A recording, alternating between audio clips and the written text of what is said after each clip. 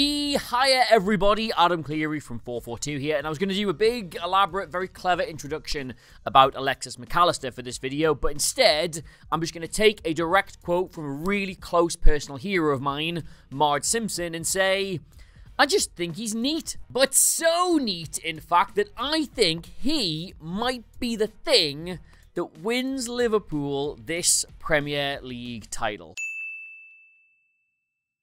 Now, full disclosure, Liverpool came from behind to beat Brighton with this lineup at the weekend, and I very nearly did our main Monday video on this instead of that Arsenal City snooze fest, but the algorithm is a cruel mistress, so we're here today. But first off, I really should say that as somebody else who also has a rich history of Scottish ancestry, but still manages to inject a little bit of like Latin or Southern American flair to everything he does,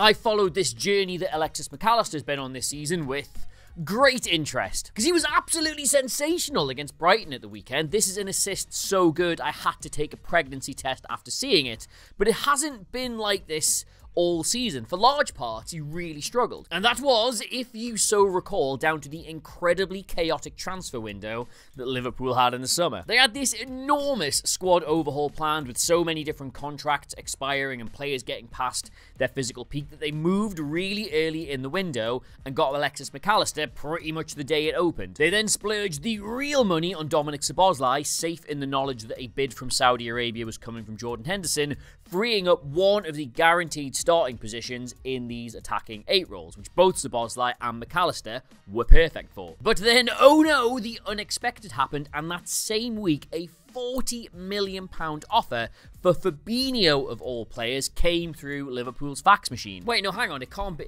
Nobody uses a fax machine anymore. Why do I still think it's that? It must be email. It has to be email by now for transfers. Which is a real shame, isn't it? Fax machine transfers like they used to have on Dream Team, they were cool. I'm getting way off topic. Anyway, this left Liverpool with a fairly major problem. Because yes, they do normally use a 4-3-3 and they've used it loads this season. But if you remember last year, they were experimenting with the double pivot to try and get themselves a little bit more control of games. And you had several players who could sit in these pivot roles. You had Jordan Henderson, obviously, but now he's gone to Saudi Arabia. You had Fabinho, obviously, but now he's gone to Saudi Arabia. You had Naby Keita, obviously, but he's gone on a free transfer. James Milner wasn't adverse to sitting there, but now he's gone on a free transfer. Alex Oxlade-Chamberlain wasn't a stranger to that position. He's now gone on a free transfer. You've got Thiago, but he's literally only got one leg and probably never going to play again. So there's virtually no options here now. So with just like a month left in the transfer window, Liverpool found themselves with only Alexis Mac Allister signed to play as an 8 who could reliably play as a 6, even though that was nowhere near the best use of him. Now obviously they went out and they got Endo, but there wasn't much fanfare there. His reputation wasn't particularly high. And then they went out and got Gravenberch, who again can sort of play there, but is way better elsewhere. And so, with neither of those two players considered a suitable option, in the opening weeks of the season, Liverpool fielded Alexis Mac Allister in this sitting midfield role. And I hope he won't mind me saying this, right? But he, sucked. And the first major questions about this transfer started to get asked when Liverpool played Bournemouth. Now, they did go on and win that game, so it wasn't a disaster, but Mac Allister looked completely lost in that fixture and wound up getting himself sent off. Incredibly harshly, yes, you are right to point that out, but it was a bad performance anyway in the 60 minutes leading up to it, so naturally, it invited a lot of scrutiny. And if we look at his heat map from that afternoon, it just paints such an obvious picture of a player really struggling to impact the game in any sense, because if you're sitting as the number 6 in a team with loads of possession, there just should be a really glowing red bit here where you're constantly getting on the ball and you're dictating the tempo and you're bringing other people into play, or if you're not in possession, where you're winning the ball back and you're putting your tackles in and you're making your defensive contributions. But as you can see by just how anemic the shades of yellow are here, he's not really doing anything well. Now, if this sounds a little bit harsh to you, then it is, because I do think this is generally more of a system issue. If you look at the players who are around him in this game, he was always going to struggle. Liverpool have Diogo Jota up front, who was obviously going to drop away from the front line, inviting Mo Salah to get into that attacking space, but they've got Dominic Szoboszlai in the right-hand side 8, so he can add the width and cover over when Salah moves in field. So straight away, in a midfield three, you're largely taking away any help he's going to get on the right-hand side, and Cody Gakpo is on the left, who just kind of does whatever Cody Gakpo wants to do. So he's not really going to be much help on that side either. Now, part of the plan with using this system was to allow Trent Alexander-Arnold to invert from right back and get involved there, which he did do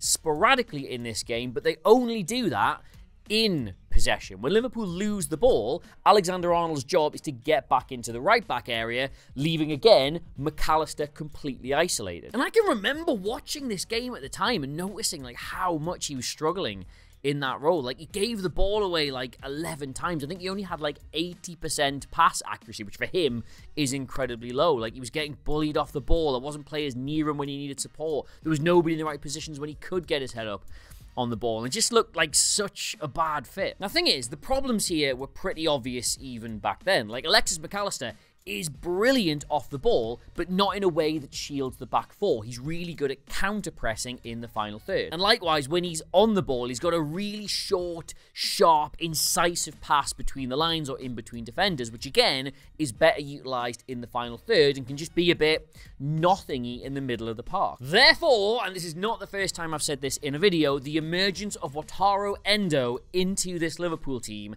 has been a revelation. His getting to grips with the league and the system and everything that's required of him and becoming a guaranteed pick for Klopp when he's fit in this role means that Alexis Mac Allister can now play as this right-sided 8, and he's thriving as a result, right? But for as much as it's about the inclusion of somebody, it's the absence of somebody else which is also making this work. If Endo being amazing is the best thing that's ever happened to Alexis Mac Allister, Trent Alexander-Arnold being injured might be the second best thing. And that is because having to use Connor Bradley in this right back role, a player who wants to get all the way up and down that flank, is so much better for a player like Mac Allister than having Alexander-Arnold tuck in behind him and want to get on the ball himself. When you are defending against a 4-3-3 and one that has a lot of possession, what you expect to happen is the main three attacking threats be the forwards, but then the 8, these two here, will join in at some point. Now, whether that's someone gets up with the centre forward and just plays as number 9, whether somebody floats around,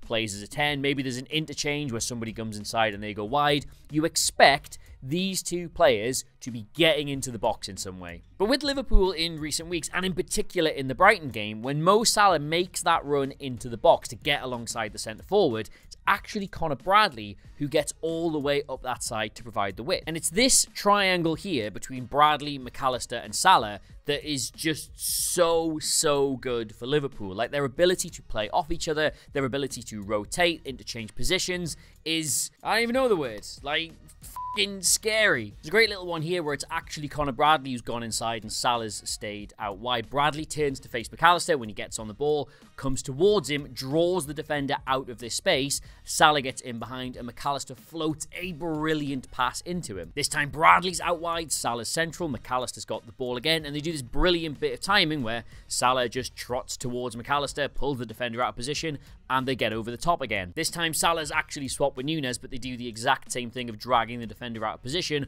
Bradley makes the run in behind, Mac Allister times it perfectly and slips him in. Like, it's actually nuts how effective this is for them. Like, this is every chance that Mac Allister directly made in this game. So we're not even including all the ones he made with somebody else then went and did the bit, right? They're all in the right-hand half space when he gets on the ball and he can feed it into the box. They got 5 chances off that exact thing alone. And the goal might not have any nice little triangles I can draw on it, but it does just illustrate like what level of quality he has in these really tight spaces in the final third, both in terms of his technique and his brain up here. Like, Dominic Szoboszlai murders this ball into his feet. You could give me 100 goes at controlling that. I think it would break my leg in most of them, but instead, it sticks to Mac Allister's foot like chewing gum in hair. He's already done amazingly well to find himself in this much space on the edge of the box, and when he gets that ball, the Brighton defenders have to hit the panic button and rush out to him, thus leaving Mo Salah completely free. And to not only see this pass, but to weight it that perfectly, there are just not many players in the league capable of doing both those things. And just to go back to that heat map from the Bournemouth game where he was clearly really struggling to find himself and to impose himself on the game, this is his heat map from the Brighton match. Like, straight away, you can see exactly who this player is, where he wants to get on the ball, where he's most effective, how he can hurt the opposition. He's comfortable dropping into these deep areas and making a contribution there, sure, but if you can get him on the ball in this half space around the box, he is lethal. And he's now really found himself in this team, and the numbers are starting to reflect that as well. Like, if we look at his shot-creating actions from his opening 4 games for Liverpool, so just anything he does on the pitch which leads to a teammate getting a shot, I think he had something like 5 total in those first 4 games. But compare that to his last 4 games for Liverpool, he's had 31 in just 4 matches. He had 11 alone against Brighton. Now, you might be looking at that thinking, well, yeah, obviously he was playing as a 6 and now he's playing as an 8, so he had far more defensive responsibility here,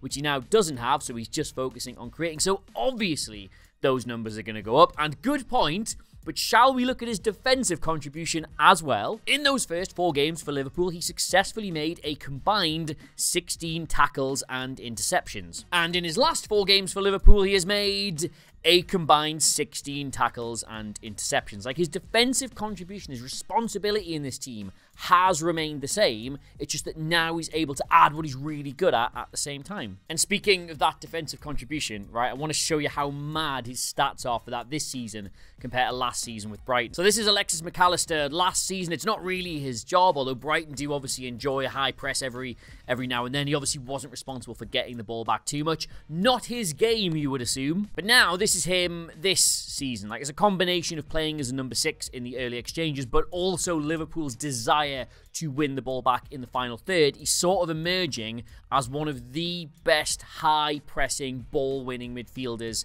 in the entire league. Now, bear in mind, this is a player who does all his best work just outside the box and is currently registering like an assist every 60 minutes or something in the last couple of games. No other player has blocked more passes, has read the game better when the other team have the ball than him. Like, he's right at the top of the charts for the ball won in the middle third of the pitch, which is just so important. People can't really dribble around him at all. He blocks things really well. His just total tackles and interceptions is really high. Like, you take his ability on the ball to make stuff happen, like that Salah assist, and you put it in the shell of a man who can win it back so fiercely, and yikes. And just to finish off here, this is every single defensive contribution Mac Allister made in that game, right? And there's only Lewis Dunk and Connor Bradley, or defenders, as you might call them, who had more in that match. I honestly think, right, he has become, this season, through a combination of, like, positional necessity, but also good coaching,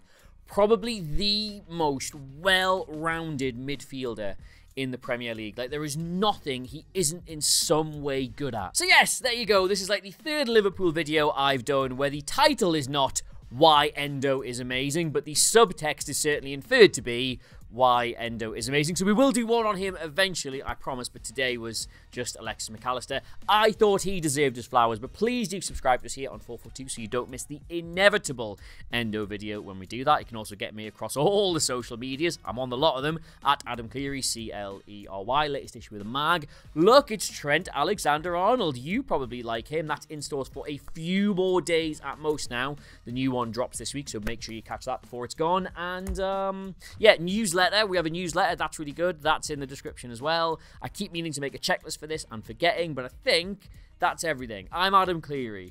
I did say that. Yeah. So you got everything. That's all you need. On your way. Bye.